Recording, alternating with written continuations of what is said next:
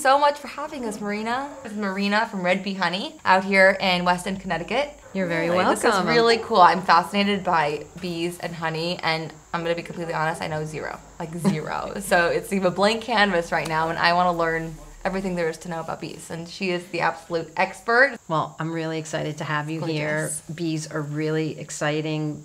They've made their way into my life. I was looking for something to do on the weekends. Just a hobby. To get it, a hobby, to get into the garden and to really take advantage of the yard here. So a neighbor had introduced me to beekeeping, and this is about 15, 16 years ago. And like you, I knew nothing about bees, and I was actually afraid of bees. Yeah. But I went over there, and he opened up the hive, and it was like an amazing experience to be so up close to the bees. And then I got to taste the fresh honey. Nothing like it. In the hive, you know, in the hot sun, warm, beautiful honey. And it was the most delicious thing I'd ever had. I had never tasted the real, pure, fresh honey. You can buy bees in boxes. They come in 3-pound boxes with a queen and a worker. It looks like a shoebox with some screening. And back then, when I got my first package of bees, you had to order them through the post office.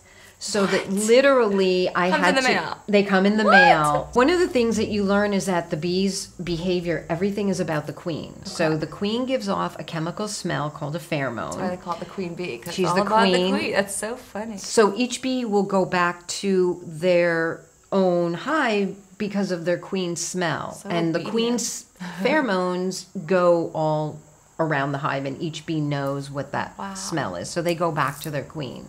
And the workers are the female bees, and they make up the largest population in the hive. So the workers will go out to flowers. They'll land on a flower with nectar. They'll suck it up with their tongue, which is like a straw, and they carry it back to the hive, and then they mix some of their enzymes to break down the sucrose, which is nectar, which is like a sugar, and they'll break it down to fructose and glucose, and then they will put it into those little hexagon and who cells. Makes those hexagons? The bees do. The workers. The workers do. They actually secrete wax, and they will make this beautiful honeycomb, and then they will bring back the nectar to the hive, and then they will hand it over to a younger house bee, and the house bee will take it. She'll put it into the honeycomb cell, and then the bees flap their wings to bring the water content down to 17-18%.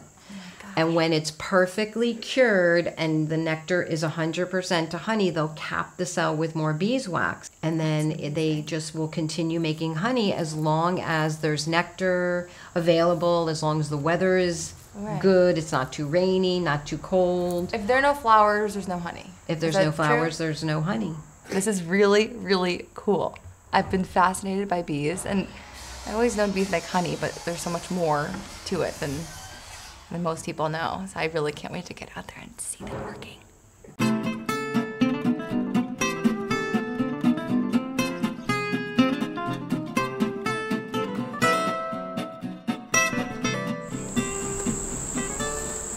They're pretty calm, but they're high activity right now. I'm so scared. Let's take a look and see what's going on. Wow, look at this. You ever been this close to bees before? No. Oh my God, this is crazy. Okay, what do we got here? Wow. Amazing. Oh. This is honey. You can see all the honey that's capped. It's really beautiful. It's unbelievable. Do you want to hold it? Okay. Be brave. Be brave. Okay. And you're going to hold it from where I am. Okay. Oh my God. Okay, inhale, breathe. Okay. And there you go. Oh my Look at that. Turn around. Oh my goodness. There you go. Oh. You're a beekeeper. Holy moly. Okay. There you go. See, they're very calm. This is unbelievable. I've never been this close to a bee. And they're not even biting my toes, even though they're exposed.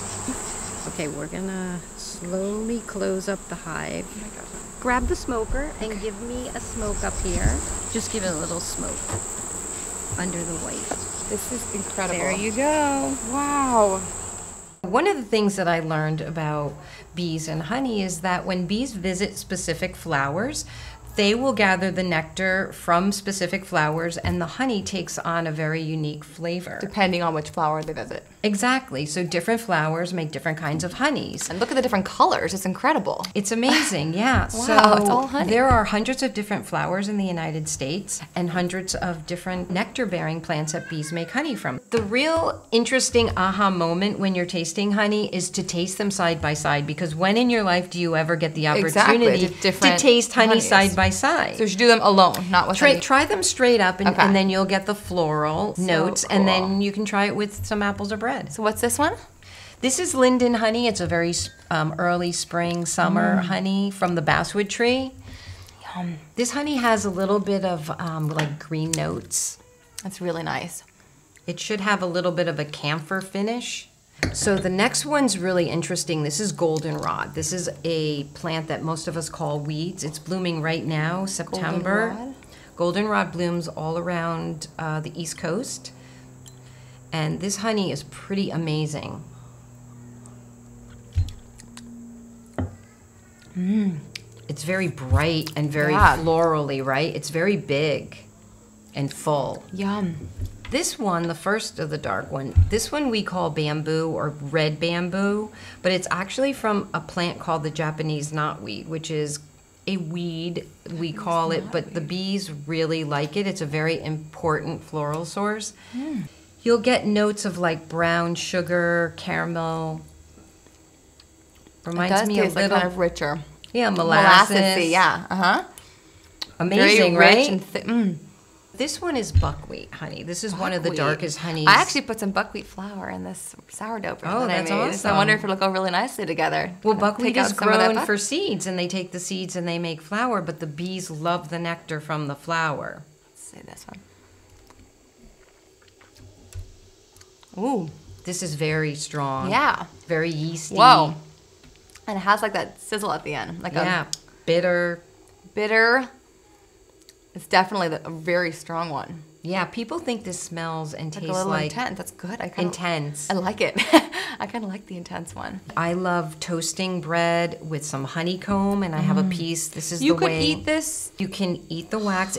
Bees are basically vegetarians. They only eat honey and pollen. So it's a plant-based wax that they make, and it's completely edible. Wow. Oh my God, I kind of like it with the wax. Kind of gets stuck in your teeth, but I love it. Exactly. It gives it a little texture. Chewiness, yeah. A little edginess. Okay, should we try our sourdough bread? Absolutely. I made you some fresh sourdough this morning. I'm like on a sourdough craze. I'm dying to try your bread. I kind of mixed a million different things. I put in some whole, I never follow recipes. I just kind of make my own thing up. I did some buckwheat flour. I did some whole wheat flour. So you haven't lived if you haven't had fresh honeycomb. Yeah. That's my... Wow, I so agree with that. Cheers to happy, healthy new year, huh?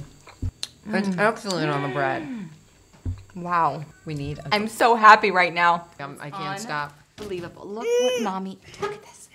Blueberry. Want the blueberry? Here, this one's blue. Take it, just mix, mix, mix. Okay, now you pick it up. Give a little smell. What do you think? What do you taste? What do you taste? What is that? Blueberry. Yes, you taste the blueberry.